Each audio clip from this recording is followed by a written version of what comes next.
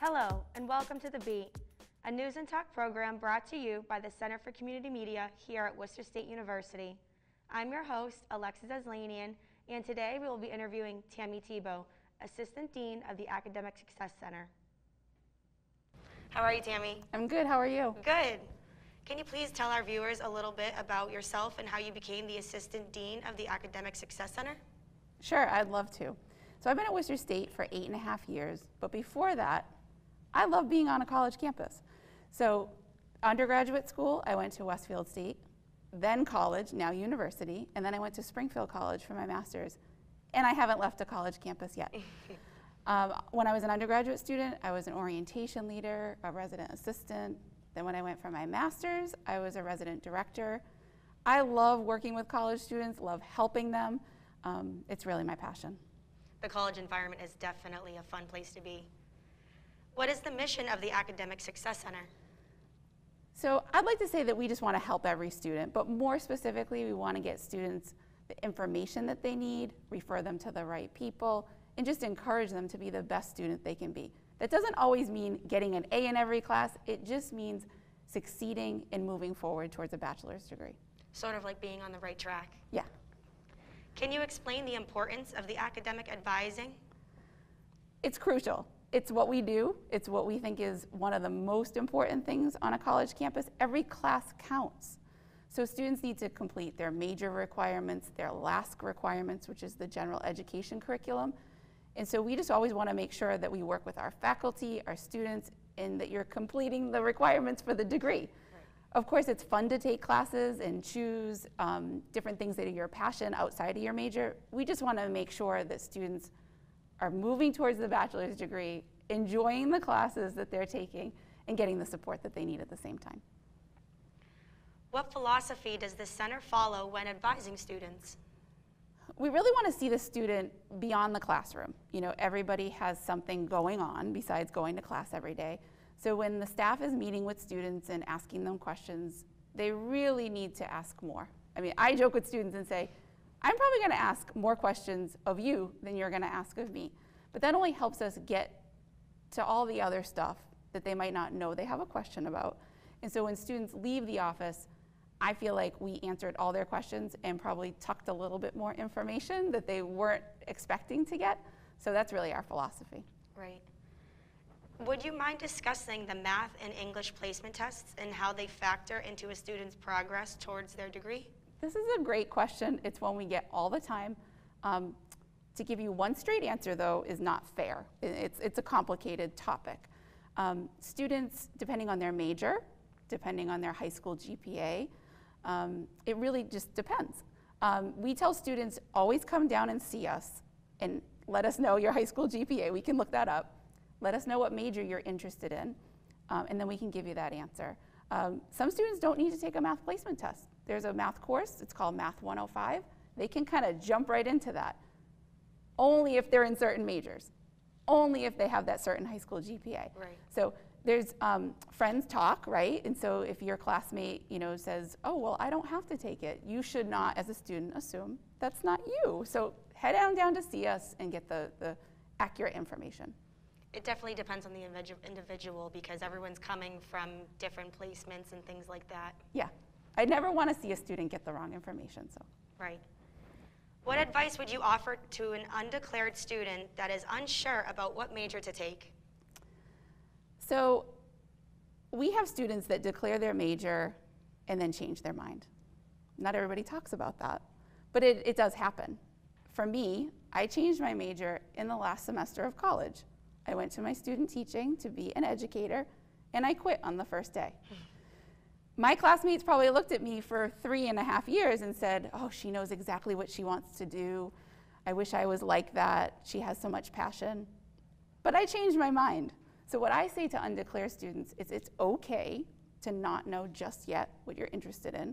It's probably actually better, so you don't change your mind at the last minute. Take classes to explore, really connect with faculty, ask them questions. We are all here working on a college campus and teaching on a college campus, but there's no assumption what we studied when we were in undergraduate.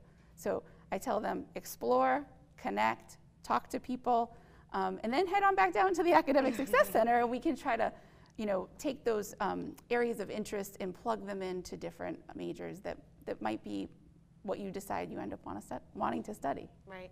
And for undeclared majors, you don't know unless you try it. Right. So if you try a little bit of everything, you can kind of figure out what you like and don't like, and that's how it can factor in on picking what you would like to enjoy doing.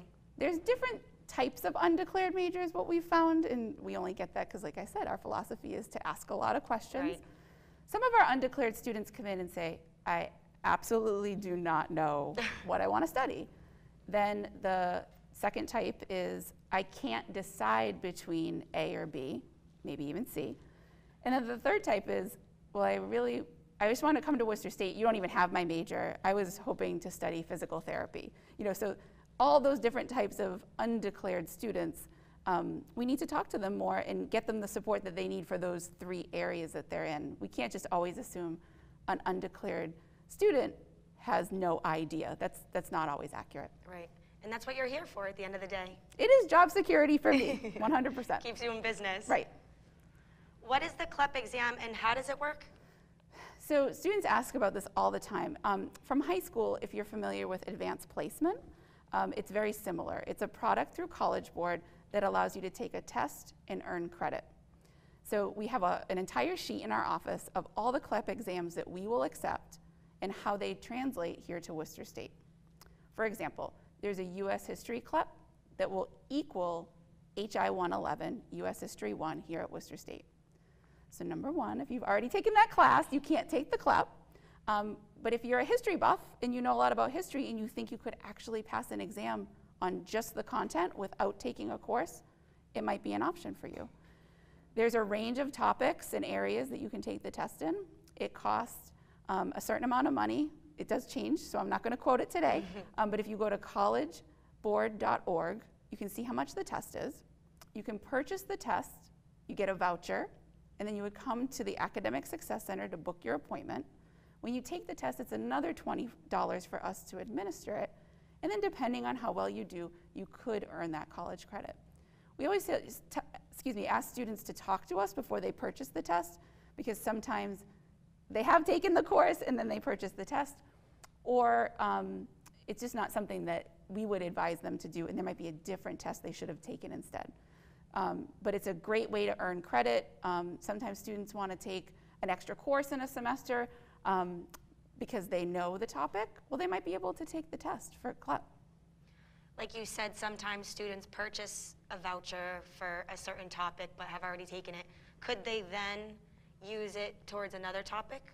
There are some times where College Board will allow them to transfer the test. They could say that they purchase the test by accident and then either get their money back or convert it to a different test. Yep. If a student is put on academic probation, what does that exactly mean? It means different things at different times. There's pre-probation warning that students can go on, or academic probation. It really depends on how many credits you've attempted and what your GPA is. On the whole, it means that you cannot register for more than 13 credits.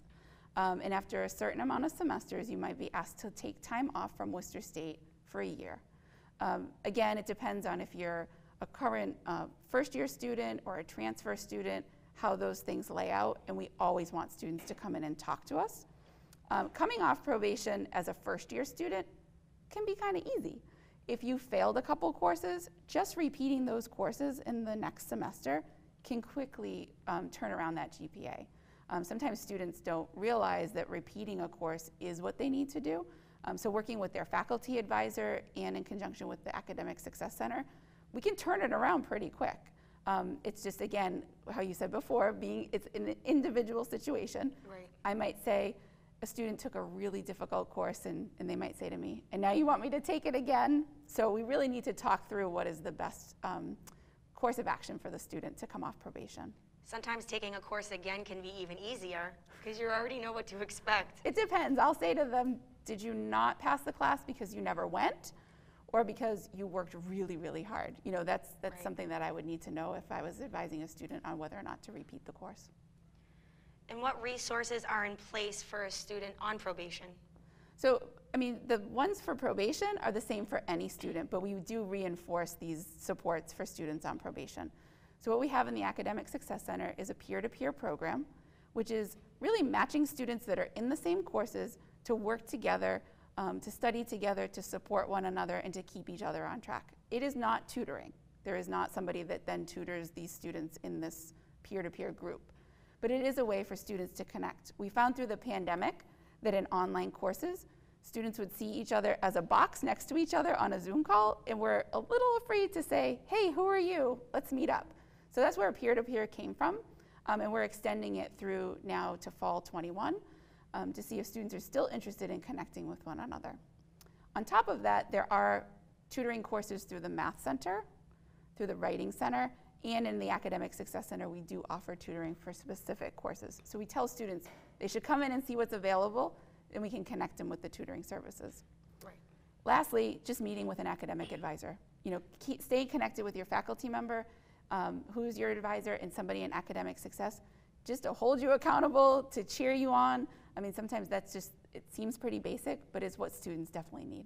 Right, whether they don't know it, you know. Right. If a student needs support from staff in the Academic Success Center, can they walk into the office, or do they need to make an appointment? So right now, the majority of us are back. Some of us are working from home a day or two a week, but the majority of the staff is in the office. I always like to see students connect back with the advisor they had started with. So, you know, if they pop in and that advisor's not there, I would love for them to make an appointment and come back. Building relationships in the office is so important, and not that somebody else, like me, would want to help a student, but sometimes you've already told your story, I already know you, so it's better to connect with somebody you've continued to work with. So they certainly can walk in. Our door is open. We are staffed in person. But if the person that you're seeking is not in the office or not available, we would recommend that you make an appointment. And usually that could just be the next day. Right. I'd like to say we're super busy, but we also have lots of room for appointments to check in. Good. In your opinion, what is academic success? Well, I think I said it earlier. It's not an A. You know, I'm not saying that every student has to get an A to be successful, to have a 4.0 to be successful. For me, is that students enjoy being here, they enjoy learning, they're engaged in learning, and they're always moving forward towards a bachelor's degree. To me, that is success. That could take a student 10 years. That could take a student 3 years. It's you achieving your goals and enjoying it and seeing the true value of it and having lots of passion. I reflect back on myself. I think I was successful in my undergrad till I quit my student teaching on that day. And I'll be honest with you, I felt like this was all pointless. I turned to a couple of my advisors that were like, I can't believe you just did that. But one of them said, all right, so what are you gonna do now? You still have to graduate. And then within a couple of days, I realized I am still being successful, even though I didn't continue exactly on the path that I had set out. I had to convince my parents that I didn't mess everything up over the last 3.5 years.